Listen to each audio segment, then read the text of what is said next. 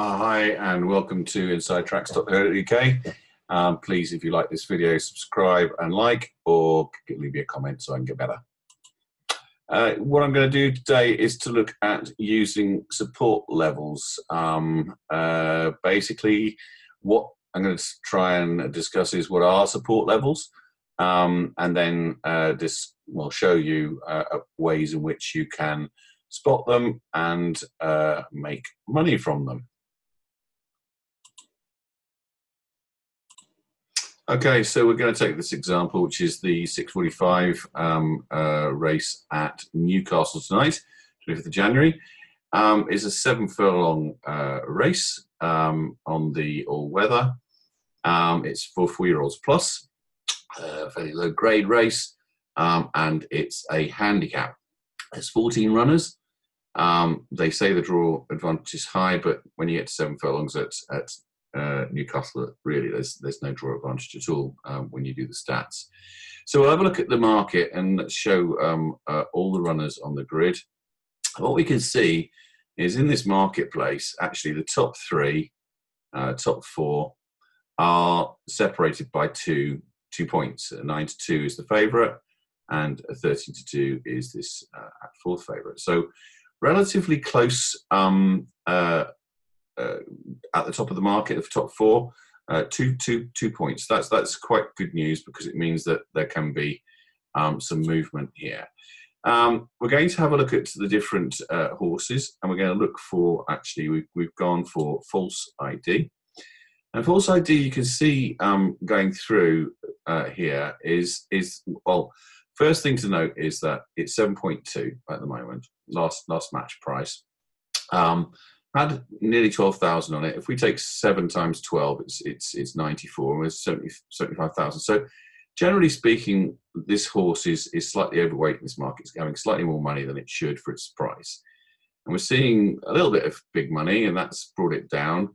And we're seeing what we're talking about today, which is support levels, i.e. when it reaches a certain price, round about 7.6, we see pretty much 7.6. That's a support level. Someone says, if you give me 7.6, I'll back it. Also has resistance or another support level if you want, a support level for layers called resistance level, which sits just under 7, about 6.8, 6.6. Look at the chart.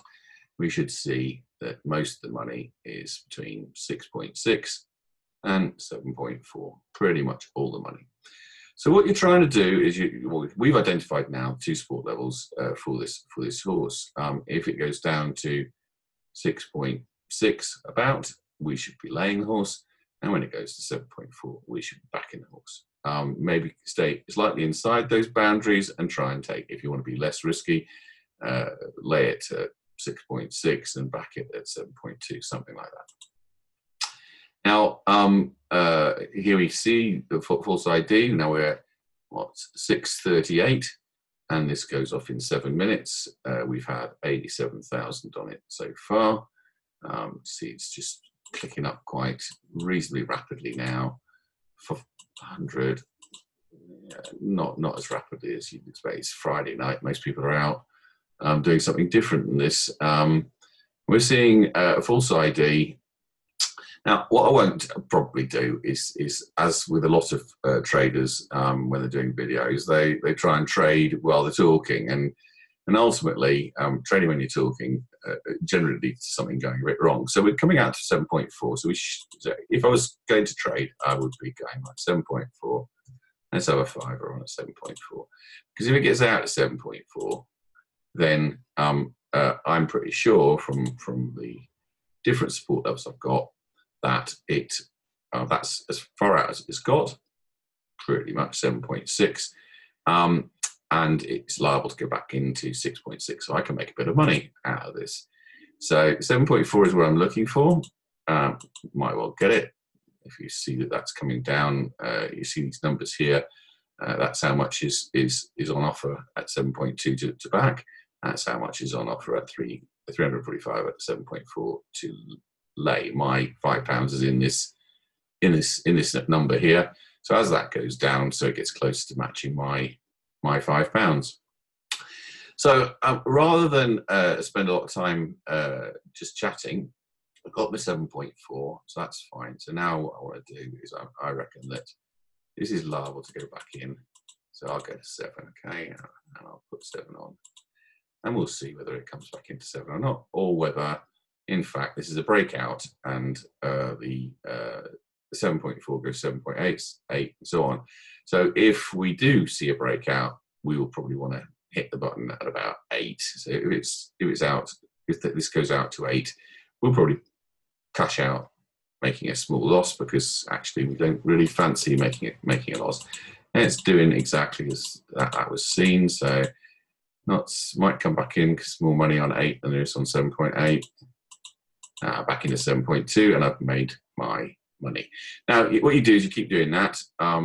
Obviously, what is being seen there is that the support level has actually moved out slightly from 7.6 to around about 7.8, but we're still seeing support at that level.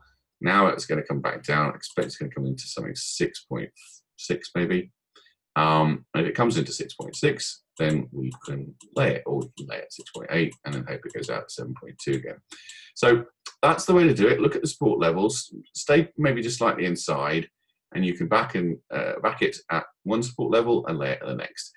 And we are seeing it coming back into 6.6, you see. It could come back into 6.6. Now we should be thinking about laying this horse. And then so on and so forth.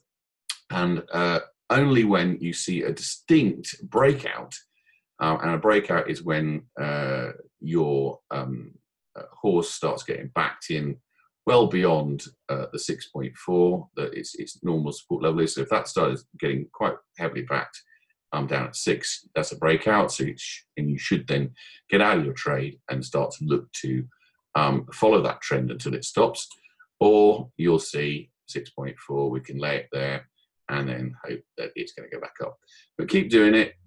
You can probably, as the market gets closer to the race, so it's 1842 versus 1845, much more money coming on. We're seeing it coming on at what, 5,000 every time. Well, 1,000 I click there, 1,000 I click there. So it's coming on at about 500 times I click, £500 every time I click. We've done 6.6 or 6.4. We now have 7.2. So we could have done 6.6, 7.2. Now then we back it.